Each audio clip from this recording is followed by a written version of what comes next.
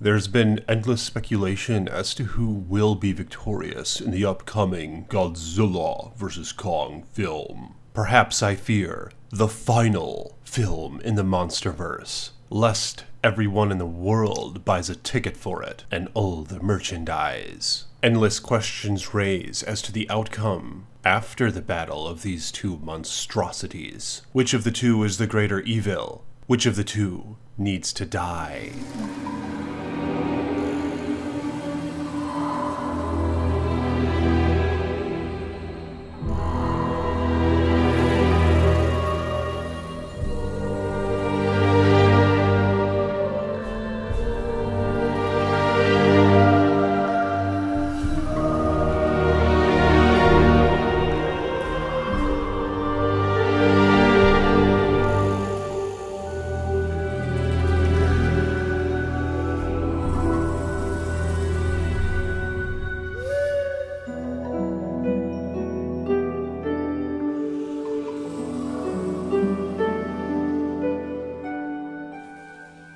Something that you guys have to remember is that Godzilla slapped the shit out of the male Muto with his tail. But here's the thing, Godzilla's tail takes time to wind up. He timed it perfectly. And to be honest, I'm not sure if the male Muto was wise enough to see it coming. However, Kong is a different animal. Kong might be one who can process things and anticipate things. And on top of that, he's faster than Godzilla. In almost every way, I would guess. So if Godzilla begins to wind up his tail swipe, Kong would probably avoid it, maybe even countering with a good knuckle sandwich to the face. However, this isn't to say that the stronger Titan will be the victor. We've seen this come to fruition in Godzilla King of the Monsters, where Godzilla ultimately beat King Ghidorah, who arguably was a stronger foe. Of course, assistance was required for Godzilla to become victorious, and Godzilla even had to enter his burning state in order to defeat the dragon monster.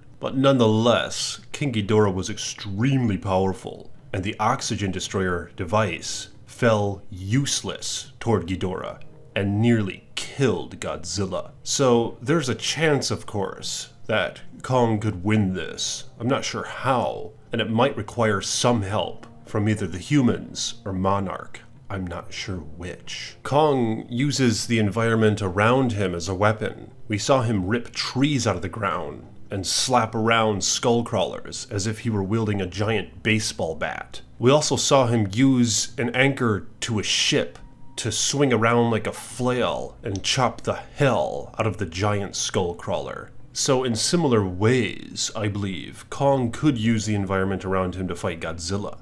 And if they're fighting in, say, a city, Kong could easily utilize steel and various metals to fight against Godzilla. But perhaps most importantly, electricity. In the original King Kong vs. Godzilla film, Kong was imbued by electricity from the lightning systems around him. The storm empowered Kong, enabling him to shock Godzilla, nearly senseless. Kong was like a Jedi Master when given this power, and something similar might occur in Godzilla vs. Kong 2020. But I'm curious, how do you guys think this battle is going to go? Let me know in the comment section below, and like this video if you have not yet. I am the Iceman, more videos to come.